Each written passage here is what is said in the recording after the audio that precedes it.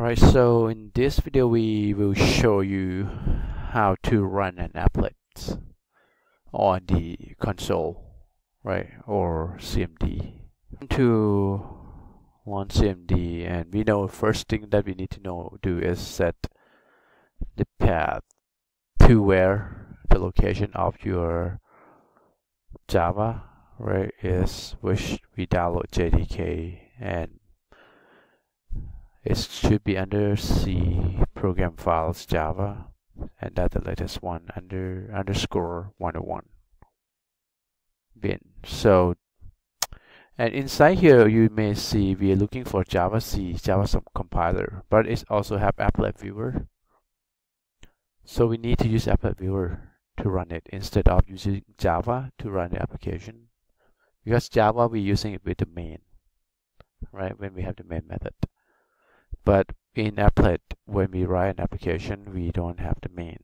So I'll show you how to write an application right after we set the path. Now I set the path, so I should be able to use Java C to compile an Appletviewer.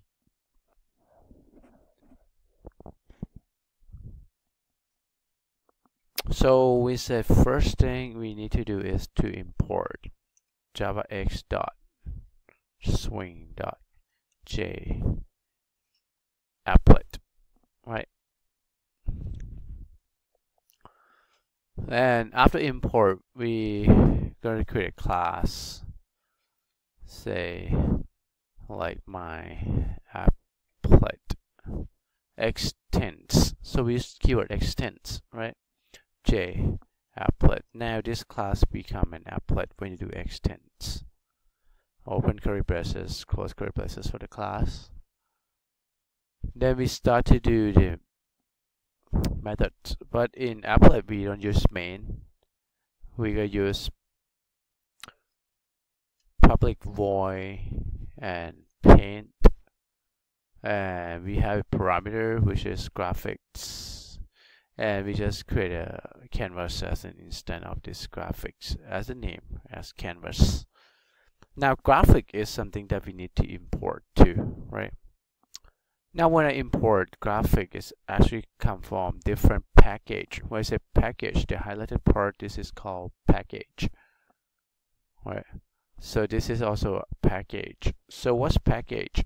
Package pretty much just a path to the file, which is japplet.class, awt.graphics.class, but we don't have to do .class, it's a file name, right? So Java is just a folder, and AWT is another subfolder inside. So this is called a package, right? Package, just path to your file. Now once we import them, then we can use japplet right here to make my applet becomes an applet.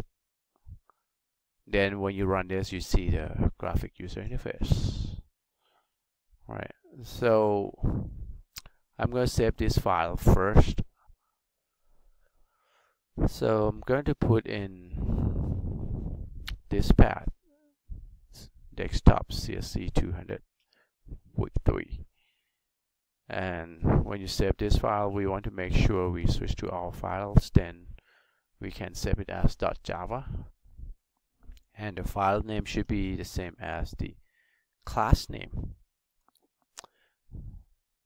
You may see I'm going to not writing any code, but I just want to show you that when I extend the applet, it just make the graphic user interface as an applet to show. So we're gonna go to that location on desktop where I save our files. Okay, week 3, my applet, right? So I'm going to compile this file. How do we do that? We have to change the directory again, right? cd to this path. Now when I do dar, this is stand for like listing all the file out. So you see my applet.java in that location, right? All the files in this location. Now, once I want to compile, so you just do Java C my applet.java. So there's no errors. So if there's an error, it's going to list all the errors out. Once I compile, no errors, it's going to build my applet.class. Again, there's no main, so you're not going to use Java to run in the next step. Instead, you're going to use Appletviewer. And we have to create an HTML file to embed this. If you remember, Applet is using in the HTML page. So we're going to create a new file here. And HTML is pretty much just, that is the code for HTML. It's like scripting. This is called a tag. HTML tag, open and close HTML with a slash, backslash HTML inside the angle brackets. So this is like open and close curly braces, something like that, right? Now you're going to have to say applet. Okay, open it and same close applet. Now inside applet brackets we can say source. Source pretty much just refer to the class, which is my applet.class right here. Okay, now this is going to be in the same location. This file, I'm going to call it, I'm going to save this in the same location. If it's different location, then you have to specify the path. Instead of just my applet.class, it can be sequence / wherever location of the .class is. Alright, so I'm going to save in the same location. And again, I have to do to all files because this is not .txt. This is going to be my applet.html. Okay, that is the web page. You can just do 3 letters or 4, doesn't matter. Now we have my applets, right? And like I said, if you launch this, you have to set security on the browser to make sure it's going to show up. But what we want to use is Appletviewer to view it. So Appletviewer,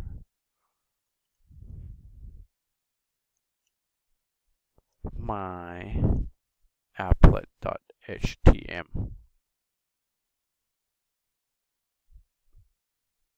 So it's the applet tag requires code.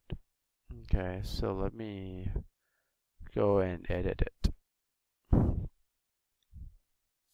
So instead of sort, it's actually code. Okay, it's a code attributes, not src. Okay, I just changed it to code. All right, so there's an error, just like when you compile. All right, now width is required width, so I have to specify the width, like the size of how big of this embedded screen. So let's say 300, and height 300 because it goes ask for height, so I just do width and height at the same time. So it's open the applets. So that's it. So this is the applet windows. Make sense? But there's nothing in there because my code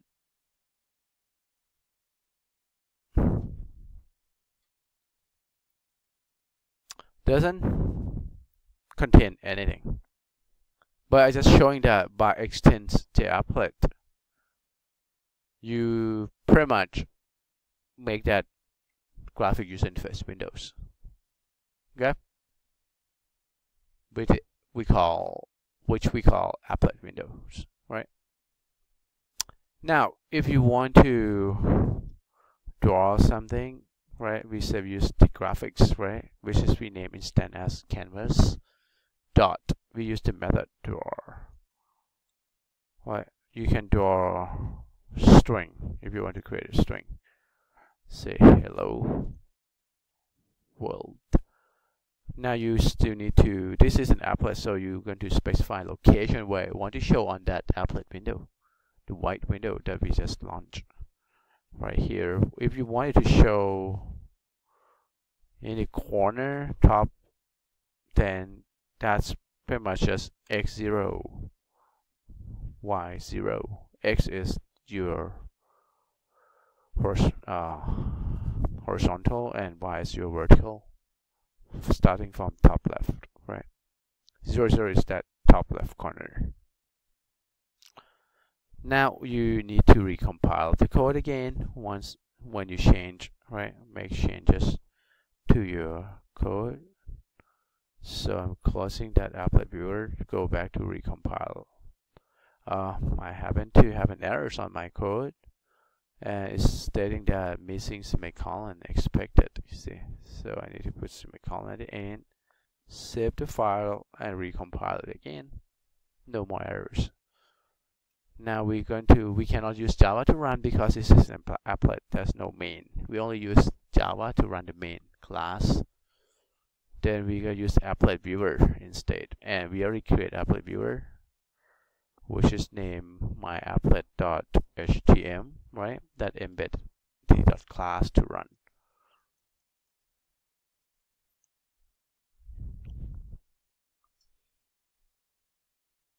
Okay, so we don't see any hello world. Let's verify. So we recompile applet.java. So what I'm going to do, I'm going to delete .class here to make sure it's create a new one. It did create a new one, which is having the word hello world. Maybe 00 is the problem. So let me just increasing this location a little bit because it could be hidden. Let's recompile that. Let's delete this, recompile again. It should create. Okay. Now the code should be the same because I embed the same .class. Let's run applet. There you go. So the problem is 00 is being hidden underneath the applet title. So I move it down a little bit, 10, 10. So you see it's right there. Right, that's about the space, 10, 10. So that's how we write an applet and compile with Java C and create .htm file